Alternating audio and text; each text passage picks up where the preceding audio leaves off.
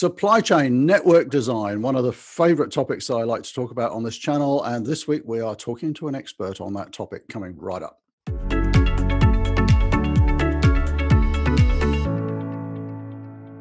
So Prashant, it's great to talk to you again. Prashant Yadav, a real expert on the topic of supply chain networks and particularly healthcare networks. Now, Prashant, forgive me, I'm going to put your CV, if you like, down below the video, but I think for the viewers, let me just say that you're a professor at INSEAD, you're a senior fellow at the Center for Global Development, you lecture at Harvard Medical School, you are a global expert on healthcare supply chains particularly. So thank you so much for spending a little bit of time with us today on this topic of network designs. Now, let me just pose this very important question to you. So as well as the basics of modeling product flows, that's kind of what I'm used to in network design.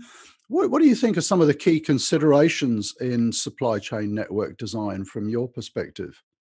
Yeah, Rob, thanks. So first of all, thanks for having me in your show. Great pleasure to be here. I want to start by saying that healthcare supply networks are unusual in some ways and are not dissimilar to other supply chains in other ways. And network design, or the way networks have evolved for health products over time, is probably one area where we see some nuances, some differences from other supply chains. The key areas of differences are the manufacturing of medical products is driven by a very strong talent and competency cluster effect, right? Where there are parts of the world where there is specialization and competency in electromechanical assemblies for medical devices. There are parts of the world where there is specialization in small molecule chemistry.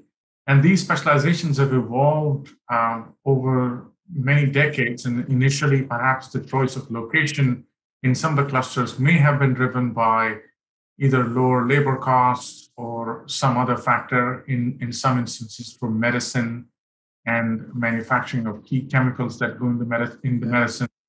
The choices were driven by environmental considerations.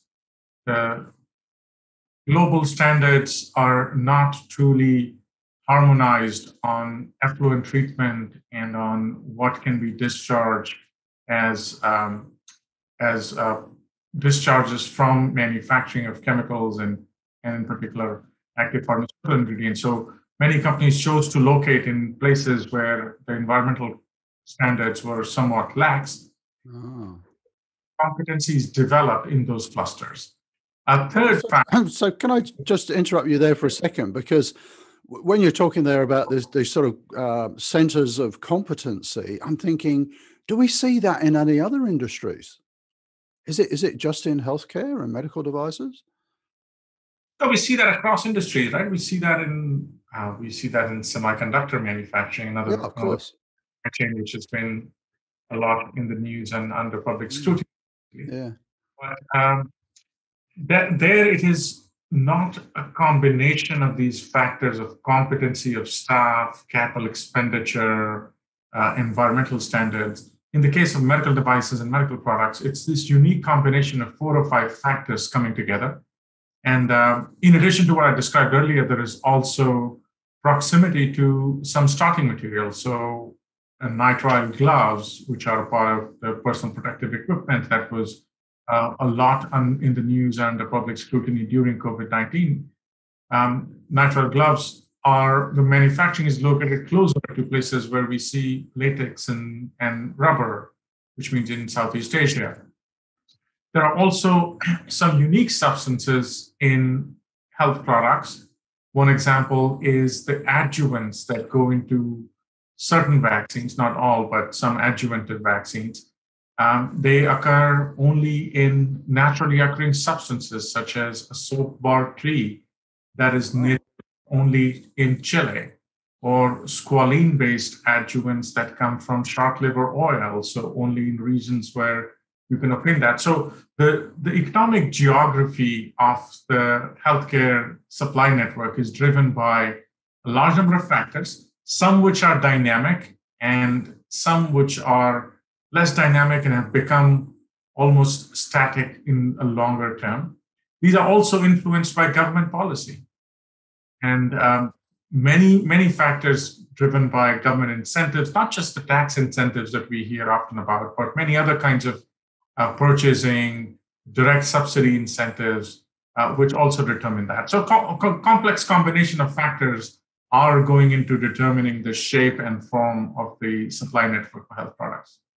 That's fascinating. I'd never really thought of the medical supply industry being that constrained, if you like, or that concentrated. So the obvious question in the back of my mind now is, so that must create some fairly significant issues in managing health supply chains. So what does this do? Does it restrain capacity? Does it impact cost? Three direct manifestations of this economic geography. One is, of course, there is geographical concentration of manufacturing of certain products in certain geographies. So we don't see very well geographically diversified manufacturing network. The second is, in some cases, the nature of the supply network and the interdependencies across different nodes are such that the ability to respond to sudden surges in demand is slower in the healthcare supply network relative to other industries. The third is, because it is a heavily regulated industry, when you want to add new capacity, you plan. It's not as simple as making the capital expenditure and setting up the site. There are a large number of regulatory steps that a manufacturing site has to go through, and that adds to the lead times for setting up a new manufacturing site and having it start producing at commercial scale. So those are three things which make it very peculiar and not necessarily have the kind of ability to match sudden demand surges that we would want to see in a supply chain for products for life-saving commodities. Yeah, and I suppose the classic example is during COVID-19 when, people are maybe thinking, why can't more countries manufacture vaccines? I mean, I'm here in Australia. People are asking that. Why can't we suddenly make Pfizer vaccines here?